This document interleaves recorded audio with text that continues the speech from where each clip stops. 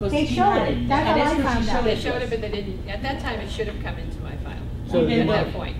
Did they modify the HUD one? No, because it expired. Oh, this has expired. been one fun transaction. Ines says they're not going to get anything now because they didn't close prior to the 7th. You think I work hard enough, guys? Yeah. Well, you didn't do the deal, though. It was their deal. It was their side deal. And they're not getting anything now. So that we know of. Yeah. And it still haven't closed. The case is the buyer one have no contingency and appeared to close, lost the job, and cannot close the deal. So they decided to back it out. At the final day, even the loan doc is almost in the title.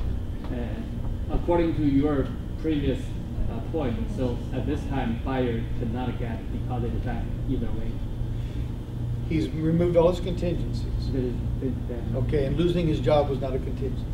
Oh, I right? Yeah. Okay, so if he can't close, then his earnest money deposit is at risk. Right, I understand that. Yeah. Now, would the seller give it back? Maybe. He got somebody in the wings. You know, what I would, if I were representing him, what I would say is, look, this is what happened. It's unfortunate he got fired. He didn't see it coming. He had the loan docs are there. Obviously he's not going to be able to pay that mortgage, so why close? So it's an unfortunate situation. You could give him information and documentation to prove it, then say put it back on the market, provided you sell it for the same price or a higher price. You know, maybe you just keep a portion of the deposit and give him the remainder back. He doesn't have to, but maybe he'd be a good guy and do that. They don't have to. Yeah. The real case is they sold the house right away and with even higher price. Yeah, but you can't, you know, even with a higher price, you can't really prove any damage. You still can keep the previous buyer's deposit. Liquidated damages. But I thought you cannot sell the property twice if you did not sell No, the first cancellation. no, they cancel. It sounds like they canceled it. They cancel. Yeah. So the second time they sold higher, so they still don't have to. No, because the liquidated damages says you don't have to prove damages. It's an agreed upon amount between the buyer and the seller, so they don't have to go through that dance of proving the damages. Okay. So they don't have to approve. Now, if they didn't initial the liquidated damages, then your point is well taken. You weren't damaged, you sold it for more money. Now, to the extent that you don't have the use of that money from the time I was supposed to close to the time you actually do close, maybe I'm obligated for that, that's your actual damages. But once you initial that 3%, that whole exercise of justifying damages goes out the window, which I think from a lawyer's standpoint is really good, because it quantifies it. And it says this is the amount, 3% of the purchase price. You can figure it out. If you don't, then you've got, well, you know, I had to drive my car more because I had to do something. You got all these things that may or may not be allowable, and it becomes a big mess. Costs time and money. The key point is that you do not have to provide the evidence for the liquidated. That's absolutely right. Okay. No evidence. Your guys, SOL, as they say. Did you guys sign the liquidated damages? Oh yeah, every time. Every time. Every time. Yeah. You're better off doing, you know, my recommendation is I think you're better off signing every the time. liquidated damages clause. Because you run the risk that if somebody is damaged beyond the 3%, that could be a real hit. Can I ask a question? I have represented several clients that are attorneys and they refuse to sign the liquidated damages. Well, lawyers, you can't get lawyers to do anything. Tell them not to sign it. That'll probably get them to sign it. Because they want to be able to make the seller prove the damages, and if they go to a lawsuit, I mean, everybody thinks this lawyer can sue all day long on his own behalf. Yeah, but who's he paying? You know, it's money out of his pocket because he's not representing somebody else. But a lot of people think that way. But then he runs the risk that if the seller's damages are more than 3%, that's what he's going to get stuck with. Yeah. But I would tell Denise, I made him sign it anyways because I told him that's okay, but there's multiple offers and that's what the seller wants. I'll sign it. There you go. Can I have a question? Yeah. Can just the buyer cross it out to 3% and put 5%? Seller or the buyer just cross this 3%? The law says 3% is all you So can nobody get for can- liquidated damages, so don't mess with that. Okay, we talked about that. people are patient. Can I ask you a question Yeah. about short sales? And I think the banks are now allowing certain amounts of time, up to 60 to 90 days, that the buyers can, the owners can stay in the house. But what kind of consequences? And we have to sign an arm's length thing and say that there's not going to be any exchange, that the buyers, the seller's not, the owner's not receiving any compensation or anything. Sure. So what happens if they make a side deal to stay longer, 6 months or? For the seller to stay longer? Yes. As long as you're not part of that? But they have to sign the arm's length agreement, everybody, all parties, including us. Well, I think that's what your duty as a agent is much like my duty as a lawyer. I tell you, you make the decision. If I tell you that you really can't, you sign an affidavit that says that you can't stay in that property any longer than what the bank's agreed to, Right. or that you're not having a phony baloney buyer come in who's going to flip it over to you Right. once they buy it for a lower price, which you can't do. Right. You have to explain that to your client, and if you have, here's where you really get into the problem. If you have knowledge, let's take the worst case scenario. Uncle Phil's going to buy the property for you because you owe $600,000. Uncle Phil's going to be able to buy it for $300,000, and the bank's going to write off the rest. And you can't sell to a relative or a close friend or somebody that you have a relationship with. So you don't know that, and they do it, and then the bank finds out.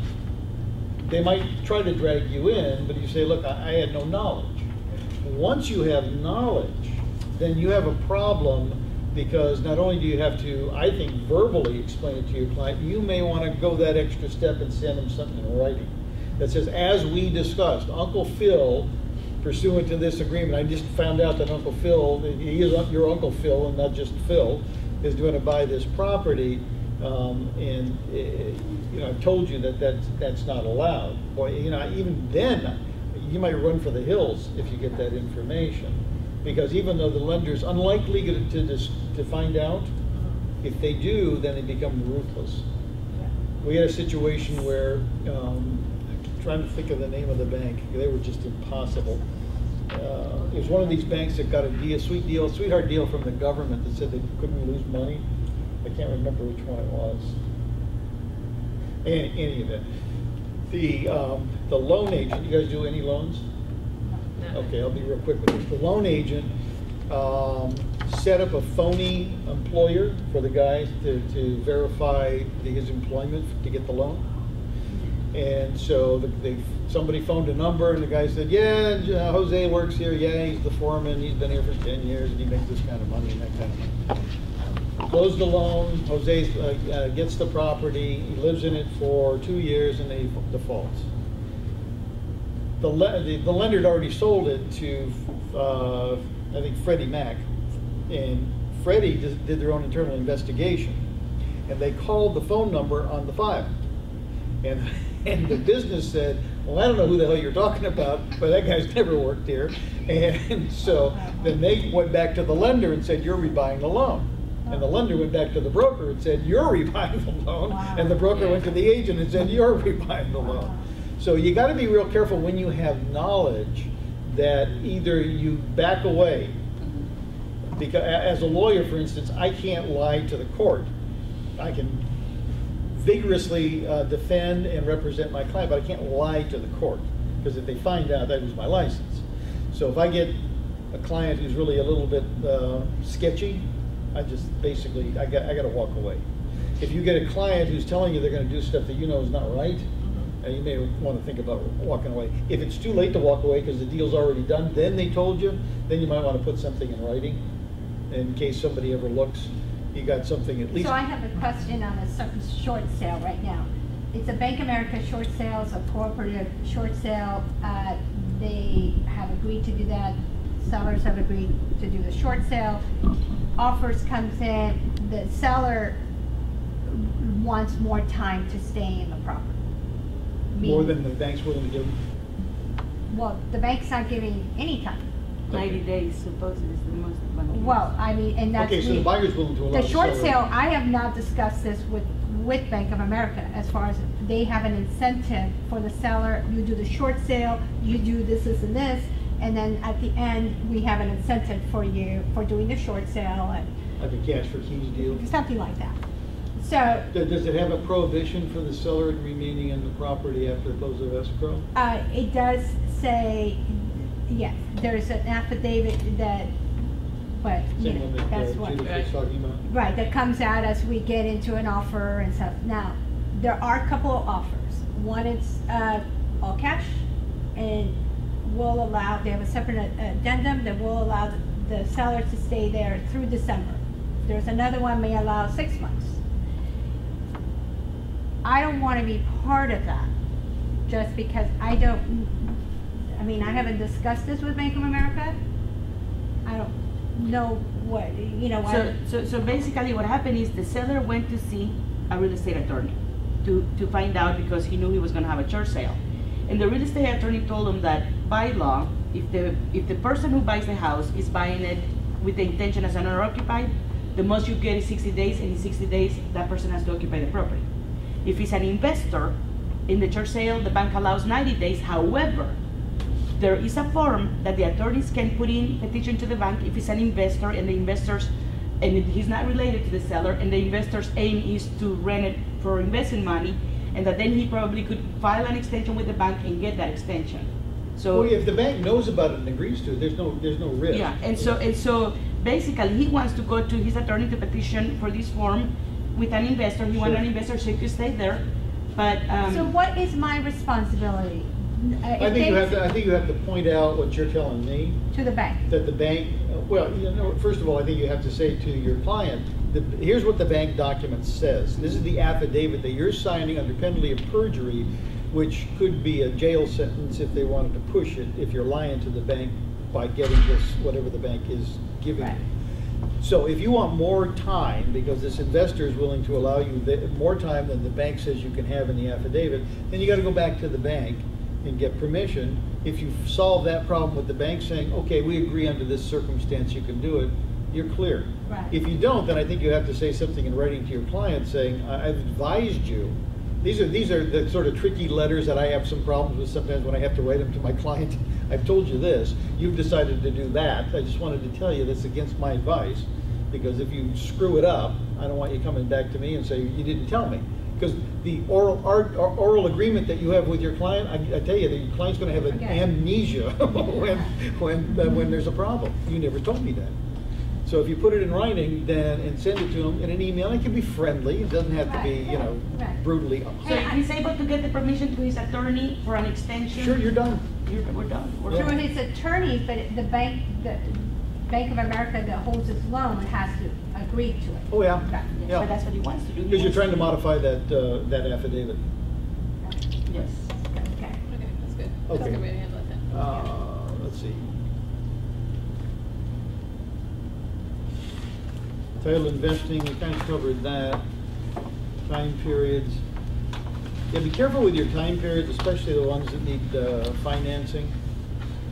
You know, a lot of the financing stuff I used to see, I haven't seen a bunch of it recently, but you know, you have a letter from a broker that says, you know, Joe Schmo is qualified to for a $400,000 loan. They haven't done a damn thing, and they haven't got the bank that agreed to any of that. So they just send out the broker letter. Well, that isn't worth the paper it's written on. So you got to make sure that where your client is in the food chain with regard to looking for a loan and how much he's been qualified to have, and poke around a little bit. Because if you say it's going to be 17 days and it's going to take 25 days, then why say 17 when you know you're going to ask for additional time up front? So if he's only gotten the broker phony baloney letter, you're probably not going to have enough time. What are we looking at in the contract? What? I was just doing time periods. I'm on page You know, like when you 5. have time schedule. Yeah. And then if you haven't read this, and I know this is dense reading for most people, but if you haven't read the whole time period and how this thing works, my advice is to read it and to know how it works, to understand. I've had these cases. 17 days to remove all contingencies. 17 days goes by, nobody says anything. Everybody's rocking right along. That contract stays just where it is, nothing's going on, you're still in contract, and it'll go on there till perpetuity if no one says anything. So when that 17 days is up, if you're the listing agent, you gotta say, okay, now what do we do? Gonna give them a notice to perform, or we're just gonna let it hang out there? Or are we gonna give them an addendum for more time? Don't just let those time periods fly by and don't do anything, because the contract is still there. Nothing So is it's not going an on. expired contract, it's still there. Excuse me? It's not an expired contract, and it's still there. Absolutely. I'm glad I know. The way this thing is written, somebody has to take a step. 17 days. 17 days, just go put your feet up and don't worry about it. On the 18th day, you should have it calendared to see where those contingency removals are. If not, you give the notice to perform. Then they don't perform within that 48-hour period. Then you give notice of cancellation if you want to be aggressive. But just to let it sit out there, because then your client's going to say, my God, it's been almost a month. What happened? What happened? Yeah. I don't know. So the notice to perform should always be 48 hours, then not 24. 48 You can hours. get 24 months. I think I'd have to look at what the notices say. I think you can give 24. Okay, Well, so wait a it could second, be what does this 24. contract say? I think this form contract, which could probably be modified, I thought it said, This is 2 days. it said, At least 2 days. it says 2 or- days or blank days. So you could Yeah. change the 2 days to 1 day, 2 days or 1 day. if you think 2 days is too generous. But read that, and so know how it works, because it you says, are gonna be, Sorry, this says whichever occurs last. 2 days or whatever, whichever occurs last. So it So should then be that there. means 2 days, no matter what then, right? Right. Okay, whichever. Or longer. Alright. So Okay, so meaning- then- or until the time specified in the applicable paragraph. Right. Yeah, okay. Right here. If you guys get familiar with that, you're gonna be Notice to ahead of buy. about 75% of the real estate agents out there and brokers who don't know how this works. And this is how you protect your client. And if you're the selling agent and the listing agent doesn't bother you, mum's the word. Don't Right. say Right, anything. it depends on whose side you're on, right. Yeah, let them push you. You But if should you're be, the listing agent and the you buyer's should be not pushing. performing, you better go out there and push that. because your button. client's gonna be really unhappy Right. if they decide to read this thing and say, wait a second, Right, you gave them 17 days and it's 30 days. What are you doing? right, Then what are you gonna say? right. You can't make the decision to give them 13 more days without talking to your client. Right, You right. jump on it, you call your client on the 18th day and you say, okay, 17 days are over. You want me to give them notice to perform? Yes, I'm gonna send it over right now. You're on top of it. You look like you know what you're doing. Right. And so many agents that I talk to are just, their eyes glaze over when I talk about this stuff because they don't know how it works. It's not that complicated. But you don't have the unilateral right at any time under this contract to just say, that's it, I'm terminating. You can't work that way. A lot of people would like it to work that way, but it doesn't. You gotta give them the opportunity, you gotta point out where you screwed up and give them a chance. And I tell you, when judges read this stuff and they say, well, did you do that? Well, no, I didn't. Well, they're gonna read this literally. See if you, because a contract is supposed to be, there's a covenant of good faith and fair dealing in every contract entered into in the state of California. That's the law. Covenant of good faith and fair dealing. That you're gonna treat somebody like you'd like to be treated, and you're gonna try to make that contract work. So you can't jump on somebody and say, it's the 17th day, I'm sorry, I'm terminating the contract. You're not acting in good faith. You didn't, obviously they can read the contract same as you, but you didn't tell them, you haven't removed that contingency, I'm gonna give you 2 days to do it. I'm giving you another chance, basically, is what you're saying. That's fair. This is a multi-million-dollar contract sometimes, $500,000 contracts, big ticket items. You know, you don't have the right just to unilaterally cut somebody off at the knees, and it won't work, and it won't hold up in court. It continues to say, NGP may not be delivered any earlier than 2 days prior to the expiration of the applicable time for buyer's removed. Where are you? I'm still on 3, C3, because then it says, right after at least 2 or blank days, it says, it may not be delivered any earlier than 2 days prior to the expiration of the applicable time provided remote and share cancel this agreement and meet an obligation specified in 14C2. So saying that you can't by one day. 17 days is not.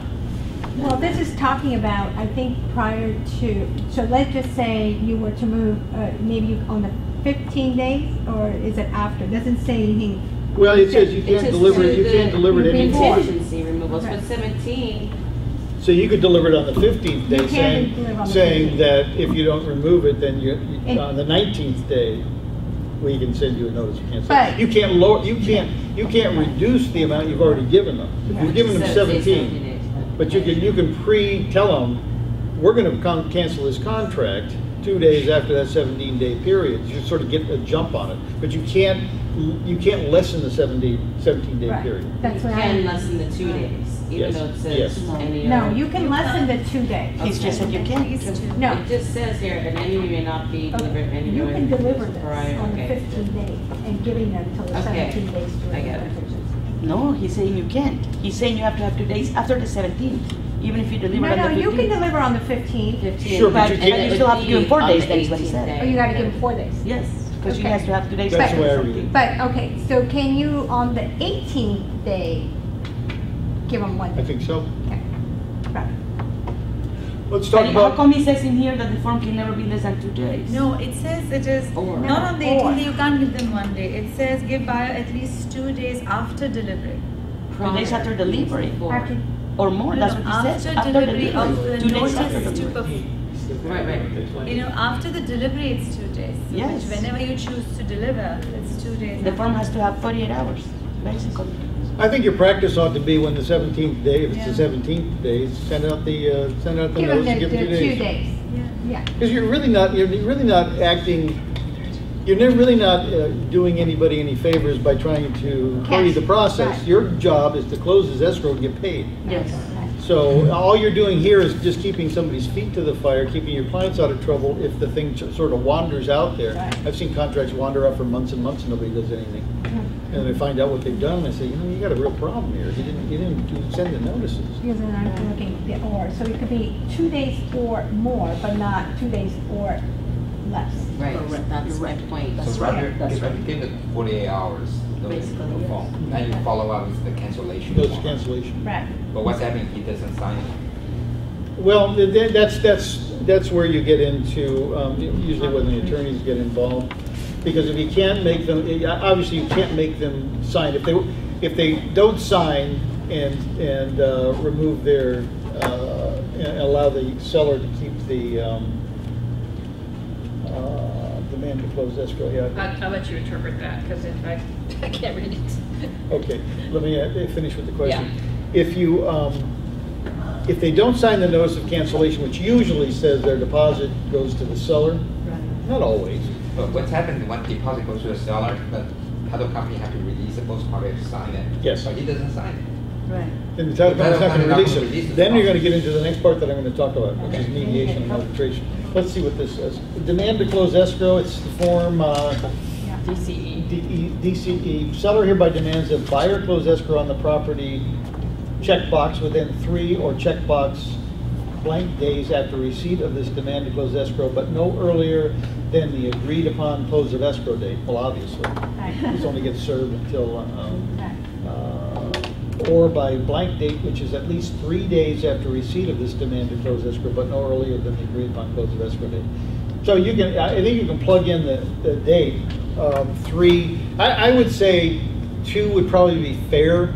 The more you try to squeeze it into a real small box, the more a judge might say, well, how's anybody going to do that? You sent them this thing on Friday, and it doesn't say business days, and ask them to close in 1 day. Who the hell's closing on Saturday? You know, it's not going to happen. So you gotta be sensitive to that. What I'd like you all to think about is think a little bit like a lawyer.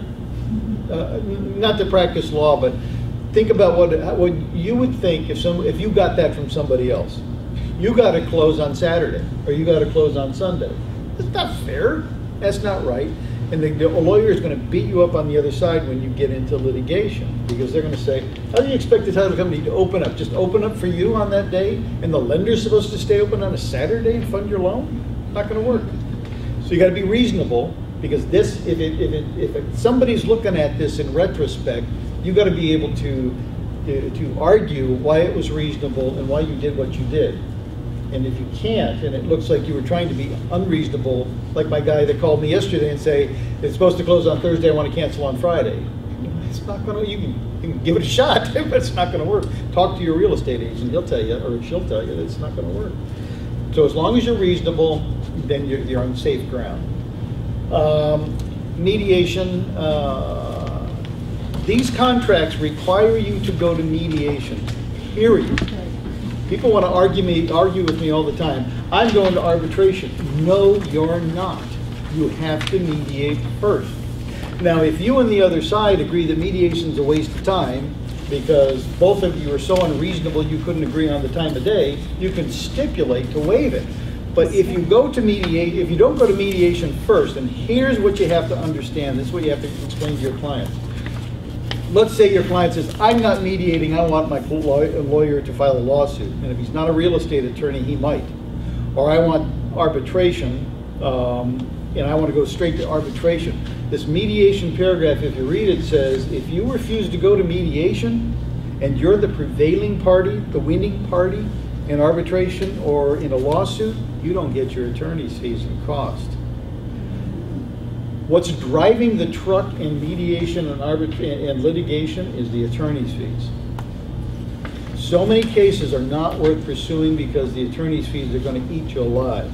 And you can't run the risk that you're going to lose. Because think about this, you got a $50,000 case, and it's going to cost you $35,000 for your attorney. So if you lose 50, 35, 35, the other attorney's fees. Big number now.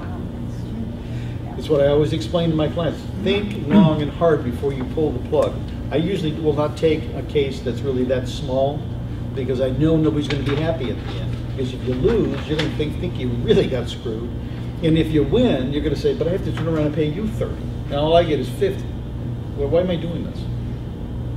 So you can't go to arbitration or litigation if you didn't initial the arbitration clause until you go to mediation first, because you run the risk that you run up against this last sentence that says if you refuse to go to mediation, you don't get your attorney's fees.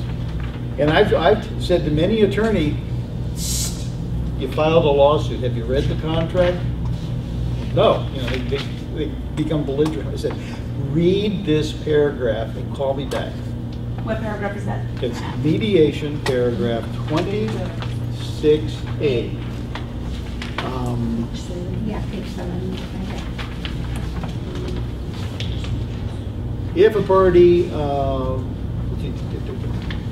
if any party commences an action without first attempting to resolve the matter through mediation, or before commencement of an action refuses to mediate after a request has been made, then that party shall not be entitled to recover attorney's fees, even if they would otherwise be available to that party in any such action, which means you won, you don't get your attorney's fees. That's what's driving this train in litigation, is the attorney's fees. That's the risk that you have hanging over your head. And if you've given it away to begin with by refusing to mediate, you've already put your client in a situation that's untenable for them. And so usually when I call the attorneys, they say, oh yeah, you're right, let's mediate. And that's fine, that's fine. Most cases settle in mediation. I am a great believer in mediation, especially for smaller cases, because the judge or whoever the mediator is going to say what I just told you. And then the client's going to say, well, I'm not doing that. It's too big a risk. It's like putting my house on red at Las Vegas. You know, if I win, that's great. If I lose, I don't have a house. I'm not going to do that. Arbitration. People have gone back and forth on whether you ought to sign the arbitration provision. I used to be really bullish on it, and I still like it, but here's the problem. The way the arbitrations work, if the judge makes the decision in arbitration and the judge is just flat out of his mind, he's made a huge mistake, then your chance of appealing it and winning, not zero, but pretty darn close. So you run the risk, and if you go into litigation and the judge screws up, you're going to appeal it. Now, of course, you can say whatever you want to say. That's expensive. But in arbitration, you're not going to get a chance at an appeal. So if the judge misinterprets the law, doesn't know what he's doing, I just had an arbitration that I won. I thought I had a 50% chance. The other attorney is so mad because he thinks the judge screwed up. I don't think the judge screwed up. I think my client was a horrible witness, but I don't think the judge screwed up. I think the judge understood the law. But he's mad because he can't appeal it. He threatened to appeal it, and I said, knock yourself out, and you're not going to win. So he decided, after looking at it, he wasn't going to be able to prevail. But that's the only issue that you might have with arbitration, is that if the judge screws up, you're probably going to be stuck with it. That's why when I go to arbitration, I want a judge to be my arbitrator. I don't want Joe Schmutz, the attorney. I want the judge, because he's probably tried a million cases and been around for a long time. It's unlikely he's going to make such a huge mistake that it would cost you the case. So I do like arbitration, but it just depends on who the arbitrator is. So you would A lot of times. want to do arbitration because you want to judge how the buyer sells. Well, I think this does not say that you have to use the arbitrator shall be a retired judge or justice or an attorney with at least 5 years of residential real estate law experience, unless the parties mutually agree to a different arbitrator. A lot of times I get in these situations where people are really looking at cost. A retired judge is going to cost you anywhere from $450 to $700 an hour. An attorney is probably going to cost you $350, maybe $4 max. So if you're looking price-wise, the cheapest obviously is the attorney, but I don't want to use an attorney. I want to be able to say to my client, this guy was a judge, 30 years on the bench. So you get what you pay for. Good point. So I would be worried about that, because if for some reason something happens, because your clients always think that you know everything. So if it doesn't go their way, it's got to be your fault, right? You got the same thing with your clients and selling real estate. And it's sort of the same thing with me. So I like retired judges, and I use them all the time, and I think they're worth their money. So who pick up the arbitrator? Is both attorney? You have to agree. Yeah. If you don't agree, then you have to file a lawsuit in Superior Court, and a judge in Superior Court will choose. And I'll tell you who he's going to choose. He's going to choose one of his buddies who's retired, who's an arbitrator. That's exactly the way it's going to work. I thought there's a panel, probably 5 people. There's Judicial Arbitration and Mediation Services, also known as JAMS. There's the AAA, American Arbitration Association. There is another one that I've used, and I can't remember their name. Mediation Masters is here. And then this is a cottage industry for retired attorneys and for judges. And I think JAMS tends to be the most expensive, but they also have a really, really rich panel of judges. I mean, really smart judges, very accomplished judges, judges around the Court of Appeal, that sort of thing. And you get some really smart people. And that's what you want. You want somebody fair and smart. And then you take your chances. And if you can argue well in front of for your client, then you have a fighting chance. If you get somebody who doesn't understand stuff, like a lot of attorneys don't understand real estate. They think they do until they get into the middle of one of these cases. I have one right now that I don't know why we're going to arbitration. It was a non-disclosure issue. And I guess I won't tell you the client's names, but my client had a 100-year-old Victorian house in San Francisco that sits on a hill like this. Never lived in the house, owned it for about 20 years. Sold it to this couple from back east. The people did all their inspections, bought the house, closed escrow, and then they said, after close of escrow, the foundation is failing. And they said, you knew about the foundation failing, and so we're suing you to have you replace the foundation. Well, my original thought was, how can you buy a 100-year-old house in San Francisco on a hill and not have a foundation inspection? What are you thinking? They don't see that, because we already had a mediation. They just don't see that. They can't see it. They won't see it. So we're going to have an arbitration, and I don't see how they win the case. I really don't. If the seller didn't know, and you had every opportunity to do whatever inspection known to man, and there's stuff in the reports that would lead a reasonable person to say, you know, the garage floor is not level. How come the garage floor is not level? I mean, I'm not a scientist, but there must be something wrong with the foundation.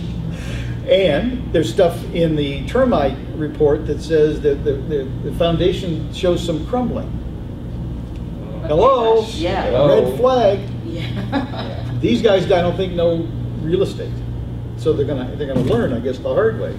But you shouldn't be, as a lawyer, you shouldn't be in some avenue or area of the law that you don't understand, because you don't know what you don't know. So you actually took the case to mediation, and what happened at mediation? Mediation, well, unfortunately, my client is a recent amputee. She lost her leg to diabetes. She's 90 years old. Oh.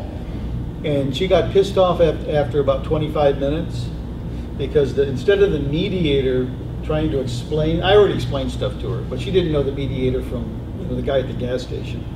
So he came in and he took one of these whiteboards and he said, they want $125,000, but I think I can get them down to 85. Oh. She looked at me and said, why the hell am I paying them anything? And I said, well, I don't think you ought to pay them anything, but I don't think you ought to pay me $50,000 to defend the stupid thing. Yeah. Maybe if you gave me something, we could convince them that they don't really have a case, and you gave them something, we could get rid of it. He lost her as soon as he put a number on the board and acted like he was doing her a favor because he could get him to lower the 125 to 85. That was not the way to do it. And it wouldn't sit well with any of you, and it didn't sit well with a 90-year-old woman who was irritated to be there to begin with.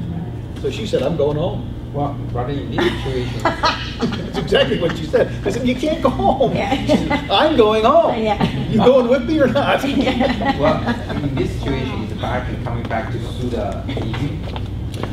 My point in the mediation was, you guys should be looking at your agent. And they said, no, we really like our agent. You gotta use a good graphic. So my arbitration is going to be, the guy that's not there is the one I'm going to be pointing to for my 2 or 3 day trial. Their agent didn't even show up. He doesn't have to, because he's not a party to the contract. That's right, he's not a party to the So we can't force him into arbitration. That's right. But I've got an expert witness already lined up who's going to testify that this guy screwed up. He should know better, and he should